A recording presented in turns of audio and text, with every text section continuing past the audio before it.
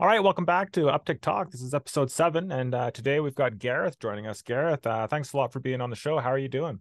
Oh, good. It's pretty unprecedented here at the moment. I was a bit late for the interview because trying to drive home in Auckland, New Zealand, it's been like the worst flooding like in about, oh goodness, God knows, maybe 20 years.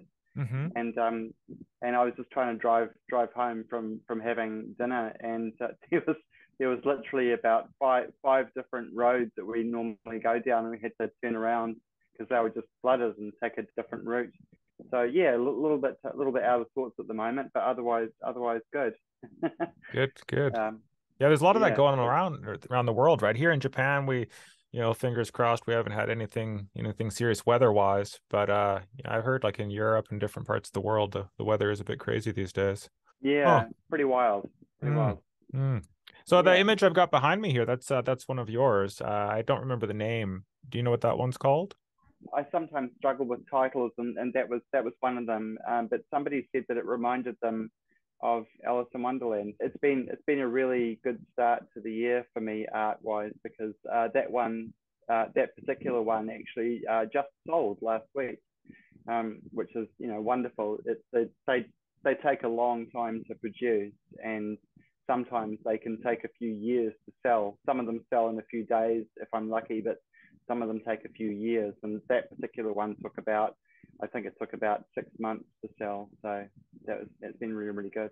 Yeah. So that's the physical copy that sold, right? The physical painting, yeah, because I think that's something that I would like to get across very strongly, is particularly in this wonderful digital age, which I do love. I love digital technology and all that, but the work that I do, it is painting. It is hand painted, and it's fine detail, and um, not many people, uh, not too many people that I know of sort of do this style of art, um, the sort of analog art anymore. It's a lot of the style that I do is gone the way of digital, which is it's wonderful. I guess maybe it's something to do with my age. I'm 51 now, and Hmm. I've been doing it for about well, all my life, but seriously for about 13, 14,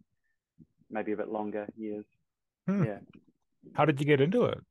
just desire, really. It was actually a woman that I was dating actually, and she was finishing up at art school, Hmm. and just by virtue of being around her doing all her artwork, I just got interested in it again, and I hadn't been that into it since I left high school, and so yeah, it just kind of drew me in, and I remembered how much I used to really enjoy doing it, and one thing led to another. And Hmm. so yeah, and I just I spent about 2 or 3 years just developing, just painting in my spare time after work and weekends and things, until I had enough to show some galleries. And one of the first galleries that I approached, fortunately said yes, and I started showing, and Hmm. and that was it. That was it. Yeah, and I've just been selling off and on ever since. Nice, nice. Like you said, Yeah, there's a lot of detail here, right? I was looking at these flowers beforehand, and it must take forever, right? yeah. 'Cause when you do Well, something like this, you have some images kind of sketched out, or you have some like clippings from different things, and then you paint it from there, or it's just all in your head because there's a lot going on here. the basic image is in my head. I mean, like when I say the basic image, like that there's uh, they just, a lot of images come and go in my mind, like all the time, and the ones that I paint are the ones that stick around. Hmm. It's really that simple. Sometimes I know what they mean, sometimes I'm not so sure, uh, but I know even the ones that I don't have a strong particular meaning for, I still find that I feel strongly about the image for some reason. Hmm. And so maybe sometimes I paint them and then I figure out the meaning afterwards.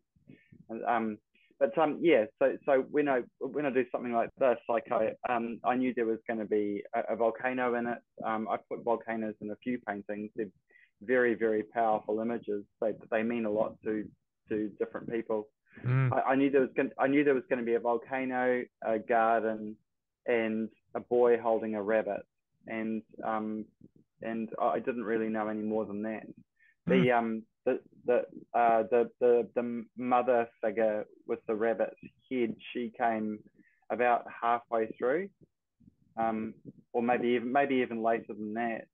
I just thought it sort of needed something slightly more fantastical, I suppose. Mm-hmm. Yeah, slightly Nice. otherworldly, because I always like to try and get a mixture of something that's it's I'm trying to get to like a ratio of like about sort of 90% real life, 10% fantasy, if you know what I mean. Mm-hmm. That's sort of what I'm going for. So the fantasy element's becoming a little bit smaller and a little bit smaller, but what that means is that even if there's one tiny little fantasy element in the painting, it kind of makes the whole thing fantastical, Mm-hmm. because it automatically means that it sort of exists in another world, Mm-hmm. I suppose, Yeah. in an imaginary space. Yeah. Mm. Mm. So you've used the word fantastical a couple times. Is that the name for this genre, or is this surrealism, or what? How do you classify this? It's definitely not surrealism. I think surrealism, that's what inspired me initially, but surrealism, I think, is it's a bit it's maybe the images are a bit more all over the place than what I do.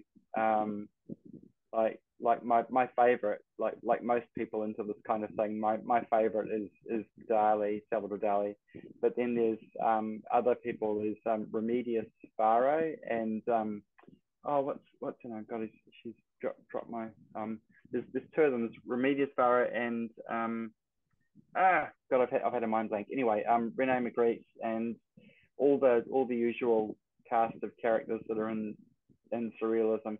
But what I do, I think it's more closely aligned to magical realism, because magical realism it sticks a bit more to everyday reality and just twists it just a little bit, whereas Mm-hmm. surrealism goes all in, and it's really stream of consciousness, and it doesn't necessarily perhaps make quite as much sense. It's yeah. So I think it's magical realism, I guess. Mm. Yeah, I mean, you can use like fantasy as like the catch-all term, which is, that's also fine. I mean, whatever. It's basically drawing inner worlds as some kind of reality. Yeah. That's essentially what it is. It's So, drawing. It's yeah. Sorry, go. are you interested in like fantasy, books and movies, that sort of stuff, or there's no Yes, connection? yeah. No, there definitely is the way.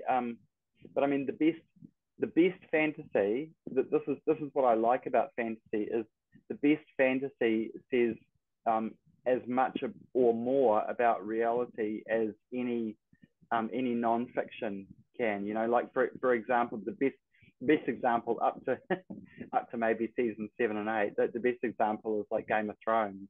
I mean, that is a fantasy world, but it had like a really really sharp take on how people interact with each other, and it was amazing. I mean, even things like Harry Potter. I mean, I started reading Harry Potter.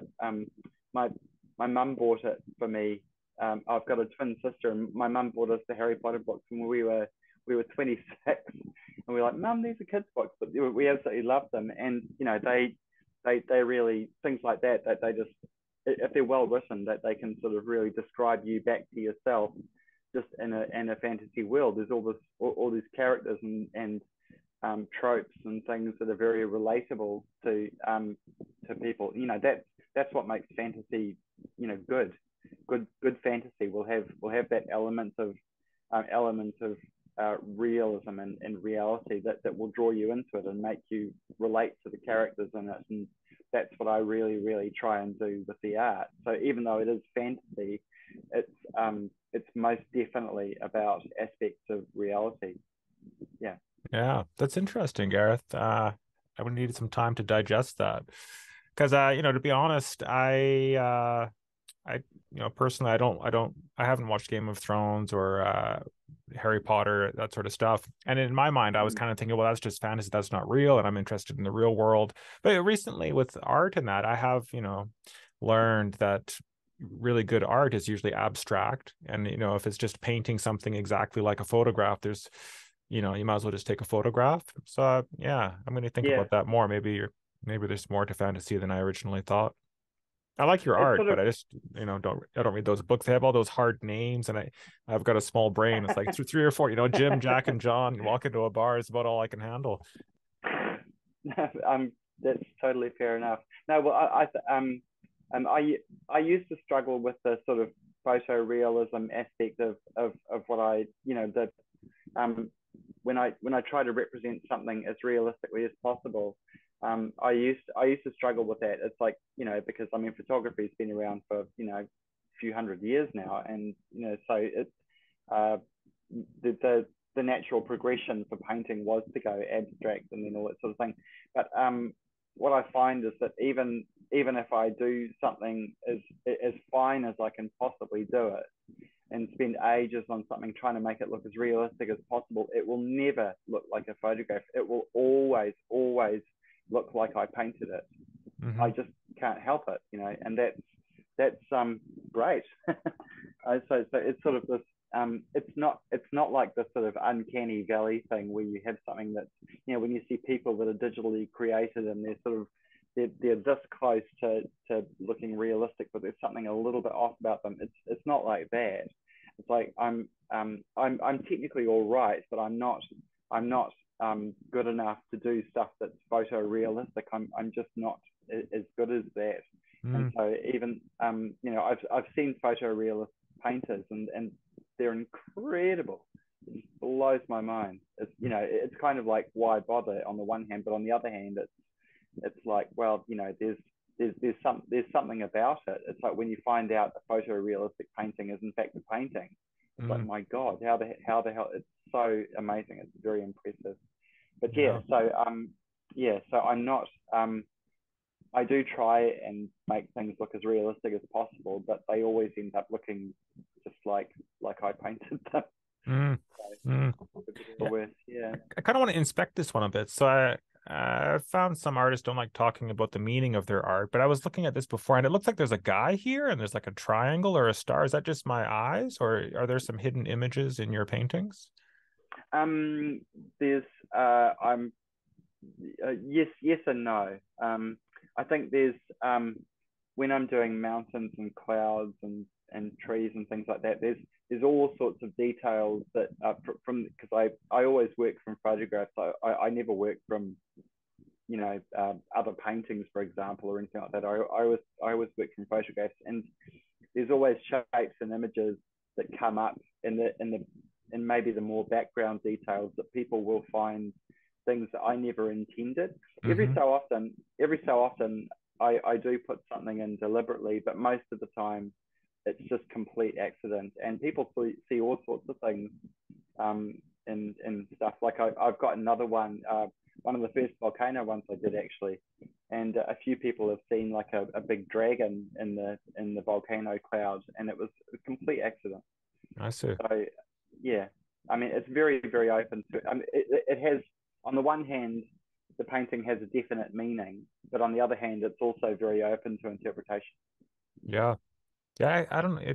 It's interesting. There's tons of detail in these flowers. I saw this one here that I mentioned. Also, like here, it looks like there's a bear or something, right? Like two eyes and the nose and yeah, it's cool. That's awesome. I never noticed that. That's absolutely brilliant. Yeah. The paintings are kind of, they're sort of about, they're basically a visual diary of things that are going on around me, to me and to friends of mine, or to my wife or whatever, and they're just little stories that get interpreted through the lens that I paint with, Nice. I guess. Nice. Yeah. Let's drive around a bit. Let's check you out on Uptick here. So when did you get on Uptick? About 6 months ago? I think so. Yeah, it was, Yeah. maybe, yeah, something like that. But it wouldn't be longer than that. Yeah, maybe 4 or 5 months ago, maybe Yeah. six. And what's your take on NFTs these days? I don't really want to say one way or the other because either way I could be completely wrong. I've just got no idea. Hmm. It sort of depends. It's like if you want confirmation bias, you can just look up on you can just search something like are NFTs doomed, and you'll get like a whole slew of articles. And if you want search are NFTs the future, you get a whole bunch of articles like that. So who knows? I've Yeah. got no idea. It's just another one of those incredibly interesting things that's happened through digital media and the internet and stuff. It's very very interesting. Hmm. Yeah. Have you had to play with AI art? Have you tried any of that? You put in some like keywords and no? Once. Uh-huh. What did I can't remember what I typed in. Um, I can't remember. I think it was something really innocuous like cat, baseball, Mm. car, lamp, or something. I can't remember.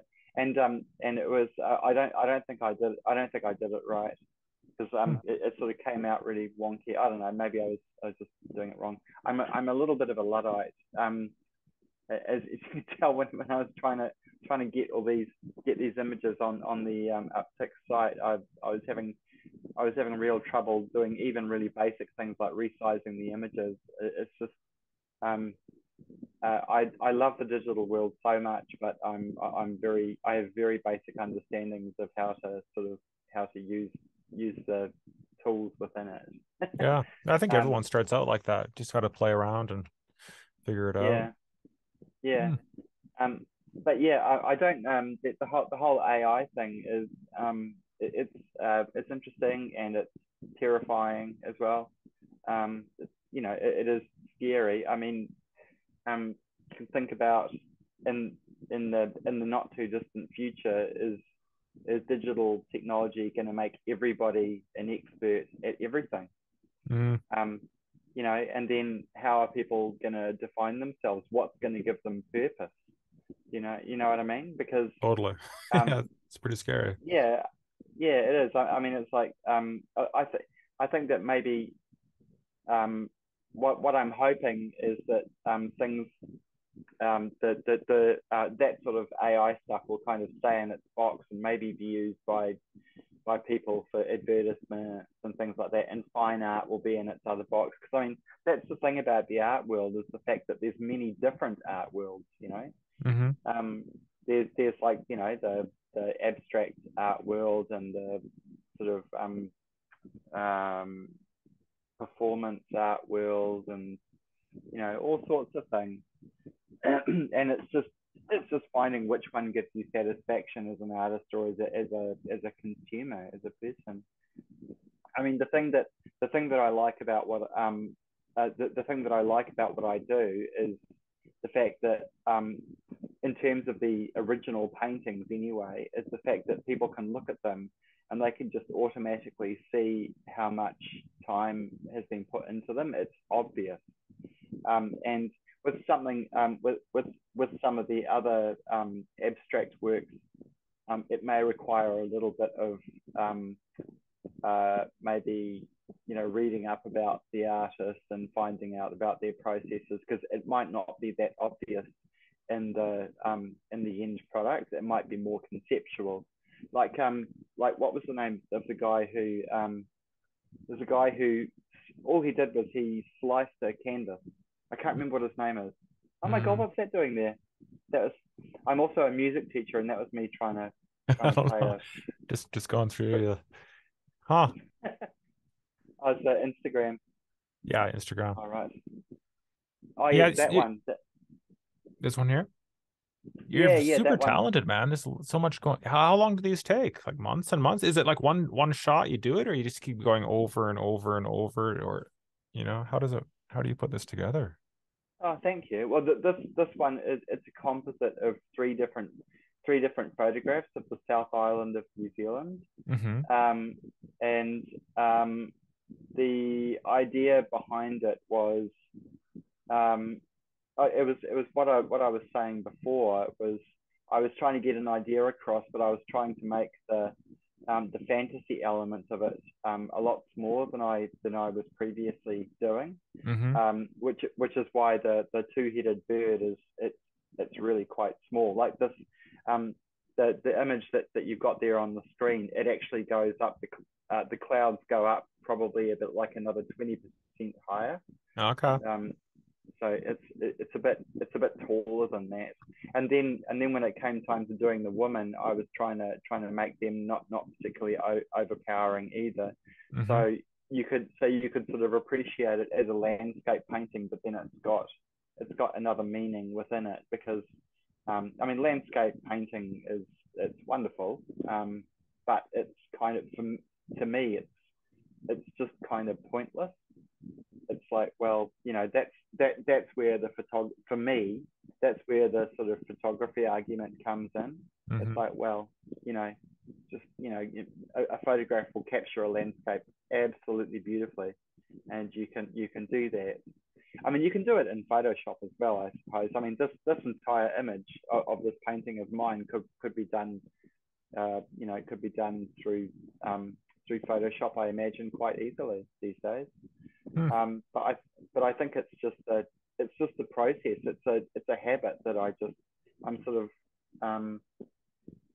of addicted to the habit of it, and it gives me great satisfaction. I just like it's like building something. It's like building an image, you know. Yeah.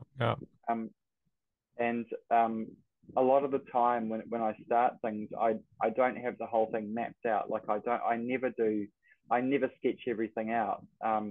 All I do, like for example with this one, I just divided it up into three basic areas, and then I just found three landscapes that I liked that I thought worked together, and just did it. And then the tough thing can be getting the lighting right, because if you're using, like in this one, there's three different landscape photos, and the lighting is a bit different in each one. So what I find is like after I've painted all three of them together, then I sort of have to stand back and look at them and just find out what because the light's got to be standardized to come from one direction, and just things like that, just really basic things. There's a lot I've seen a few of these two-headed hummingbirds in your paintings. It's a reoccurring theme. Oh, right. Or... Yeah. Yeah, it is. I mean, most of the in terms of themes, most of the stuff that I do is it's about how can I put it? It's about overcoming most of the stuff is about overcoming the challenges of life, or trying to accept the challenges of life if you're not able to overcome them. That kind of thing. And the two-headed bird thing is it's got a double meaning. One is that I'm a twin, so it's it stands, it's got that meaning, me and myself and my twin sister. And it's got the other meaning, which is that whenever you come to a particular time in your life that you have to make a big decision, and you can go one of two ways. That one there that you've got up now, that was the very first thing that I painted. It took me about 2 years, and it was really it's pretty epic, man. You got a good start there. Wow. I never managed to sell it. It's still sitting in the closet up there. It was just it was just trying to get some techniques together, and I couldn't think of what to do, so I figured I'd start by painting sort of abstract images of clouds, and then it developed into a crucifixion, and then it developed into God knows, I can't remember, something to do with images of science and stuff like that. It's very engaging. It's very mesmerizing. Oh, Yeah. good. So this is like 5 pieces, like 5 separate panels, or how does it look? Yeah, Yeah. yeah. It's five separate canvases. Yeah, Hmm. that I did. Yeah, over, like I say, over about 2 years. Um, it was one of the inspirations behind it was there was a movie. I don't know if you've seen it. It was a sort of pop culture science movie. Well, pseudo science. I don't know, depending on what you believe. Called What the Bleep Do We Know? Mm-hmm. I don't know if you heard about that. No.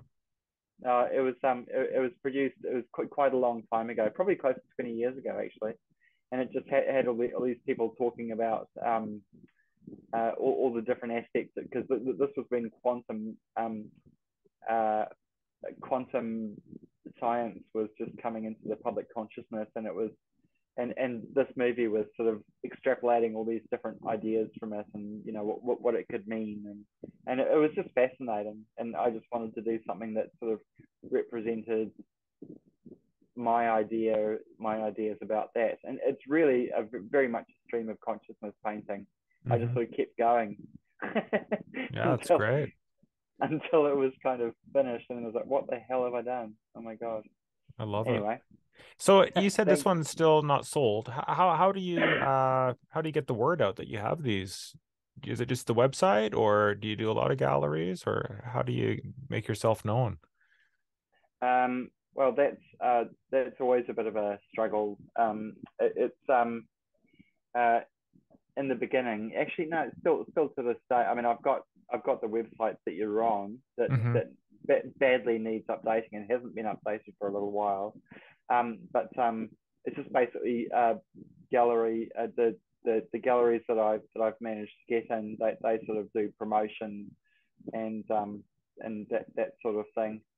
Hmm. Because in between doing my music teaching job and doing the paintings themselves, there's not really that much time left in the week to sort of devote to doing promotion and that kind of thing. So um, I just cross my fingers and hope they'll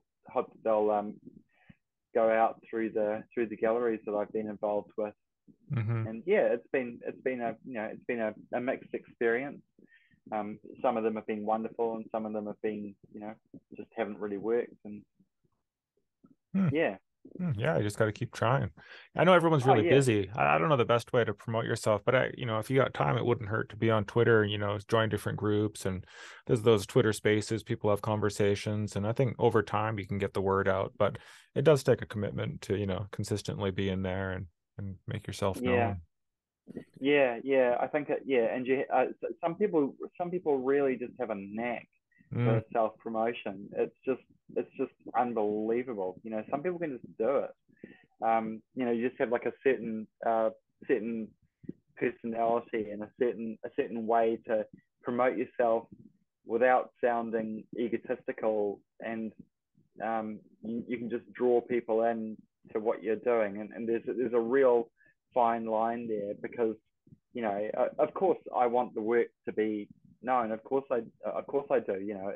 It's a wonderful feeling mm, to have somebody, to have people appreciate what you do. Of course it is.